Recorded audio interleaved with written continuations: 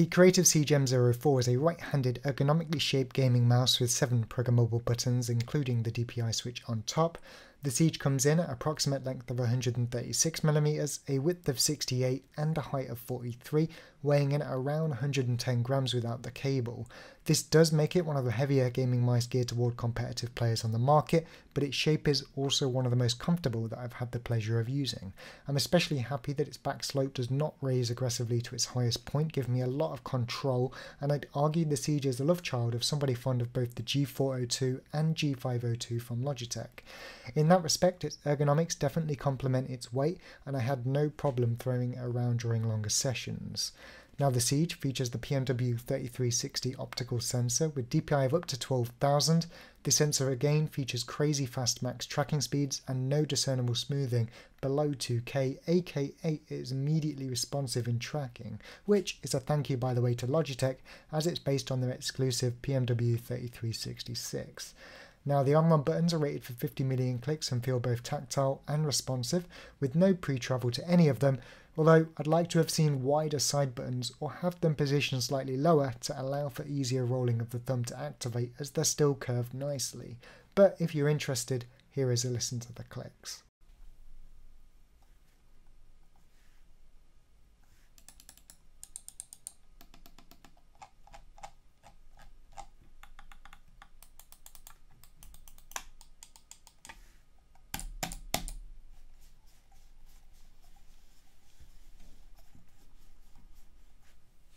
Overall, the shape and presentation of the Siege M04 is extremely professional and comfortable, and I'm very much looking forward to getting into testing. So on receiving the M04, make sure you head over to creative.com and install Sound Blaster Connect, navigate to the settings cog, hit the device tab and go to firmware update. This will make sure you don't run into any issues that have already been ironed out, and there were some features added, so do the same for the software, such as sniper button DPI levels. This application unifies both the keyboard and mouse into one package. You get control over lighting, performance for the sensor, and macros, and the DPI levels will be saved to the onboard profile, so if you do travel to events and you can't always install software at events, your settings will come with you, so that's very much appreciated.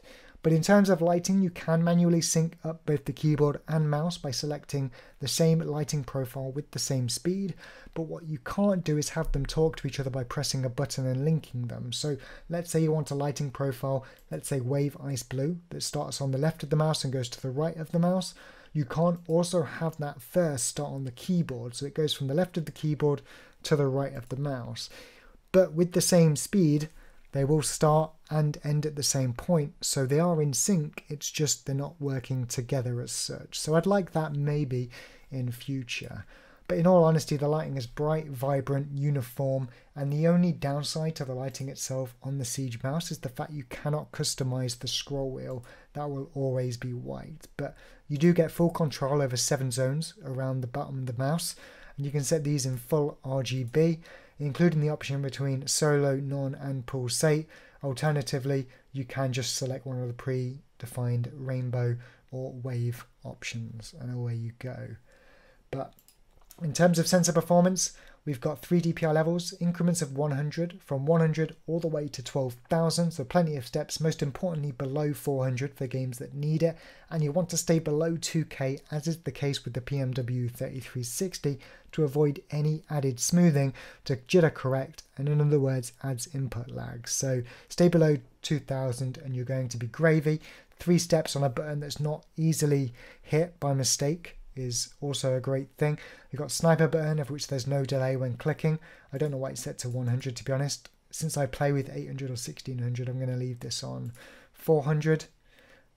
And I mean, this also highlights the other minor annoyance, is the fact that you can't type the number, you have to manually select it. But in terms of acceleration and deceleration, it's nice to have. I'd like a bit more control over acceleration, but I suppose there's only so much they can do in drivers. But again, it's nice to have rather than not. Polling rate all the way up to 1000, which is 1 millisecond, 2 lift-off distance settings and angle snapping. The only things really here that are missing is a power of for the angle snapping, because some people do like it, particularly games like Call of Duty where you need to stay on a head height level more than you are aiming up and down with like a lightning gun or a rocket launcher. Even Counter-Strike to some extent it could be useful, but having an on and off it could be too harsh or not enough depending on the kind of player you are. And finally, maybe an option for mouse button debounce time, but as you're shortly about to find out, it's incredibly low and you're not going to have any issues with it whatsoever. And finally, in terms of macros, you've got control over pretty much any single button, including mouse 1, so you do need to be careful with this, but you could just plug in another mouse, go to the settings here, hit device and reset to default if you mess up. But I'll talk more about this in the keyboard because that's obviously something we're likely to use macros on more than mouse, which I'm personally going to disable. So for our first test here with the Siege M04, we're going to be looking for a lack of mouse acceleration inherent to the implementation of the PNW 3360, because acceleration can be good, providing it can be controlled, and obviously Creative offer the ability to add it in drivers, or you can do it in game afterwards as some top players like to do, but this time slightly quicker, and a third time even faster. As you can see, basically in the same place, taking into account some small degree of human error. And not only that, but it's pretty much impossible to make malfunction, crazy max tracking speeds, so no issues whatsoever with the sensor. But what I tell everybody on my stream is when changing mouse, always measure your centimeters per 360 because DPI levels can vary due to lift-off distance and mouse to mouse. Here you can see it's slightly higher than advertised, particularly at those increased values. Not to worry, just got to make sure you account for the difference. And in terms of button latency, on par with my MM530 using the scientifically inaccurate but still plausible bump test, on par too with my Logitech, which leads us nicely into our next segment. So moving into Shoot Mania, we want to ensure there's no issues with the mouse button debounce time using an inbuilt feature called variable jump. So if you've got mouse 2 to jump and hold it, you do a full height, and if you tap it, you should do a small height jump. And as you can see there, there's no issues with that. And on top of that, we can tap it lots and lots and lots and lots of times and do so many consecutive mini jumps, and it's one of the better implementations that I've seen. But this is important because if you've got mouse 1 to fire and mouse 2 to jump in games like Quake Live or Quake Champions, it might mean you won't be able to do a full height rocket jump because the second button isn't registered in quick enough succession that you'll shoot before you jump or you'll jump before you shoot. But as you can see, no issues whatsoever. And just to mention quickly the sniper button, there is absolutely zero delay or stutter when pushing it down. So if you're playing Battlefield and you want to increase it for a turret, you'll be able to do that just fine. And if you're playing Quake, Battlegrounds, H1Z1, and you want to decrease it, again, it's not something I would do, but if you want to do it, then just a stellar implementation all around from Creative. It seems quite astonishing, really, that this mouse came out of nowhere and it's doing all of this and then some.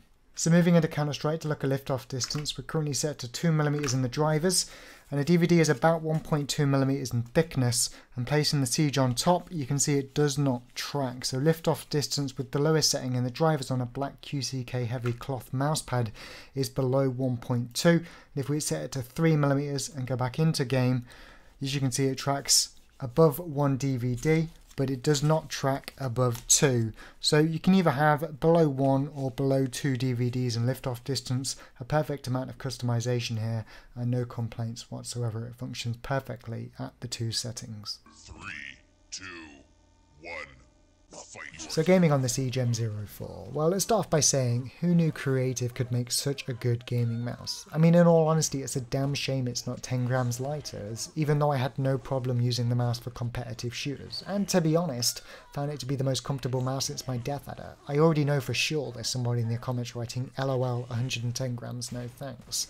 I mean, had they hit the 100 grams mark, and they're not wrong here, I think they'd sell a lot of this mouse. Potentially their keyboard too with its on-run switches. Its button latency is incredibly low and on par with that of my MM530 and thus Logitech G403. And thanks to those buttons being separated from the shell, they also feel easy to push down at the front or back, so whether your palm, fingertip or claw grip, all grip styles will suit this mouse. The onboard memory is sufficiently powerful for event use. Its sensor performance and positioning is perfect. Tracking enemy model directional changes in Quake felt natural, especially with my low input lag ViewSonic monitor. The weight distribution of the mouse is perfect for lifting and throwing around, and I never once accidentally hit the sniper button, so that's cool. I mean, I could go on, but really, what's the point? Right now, I'm not really sure if I love or hate Creative. I mean, I've been using their sound cards now for as long as I can remember, and I'm pretty sure I always will. Sound is one of the things you have to hear for yourself in order to really appreciate the difference that a high-end card can make to your experience and headphones. It's often the last thing a gamer thinks about, which is kind of backwards given its importance, right? But here, the performance of the mouse I hope shows in the video, and I've only just gotten used to my MM530 after being stuck with a death adder for the past decade. So why on earth did I have to go and ask to review this? Because this is just another spanner in the works. But anyway, if you like the review, make sure to subscribe and give it a thumbs up. If you're in the market for a mouse and you're after a right-handed product, definitely check this out. It's worth a shot 100% if you think you can deal with 110 grams weight. And don't forget, I do stream every day on Twitch from 6 PM, so do check me out and get involved in the live discussion if you're up for it. But for now, take care, keep gaming, and I'll catch you next time.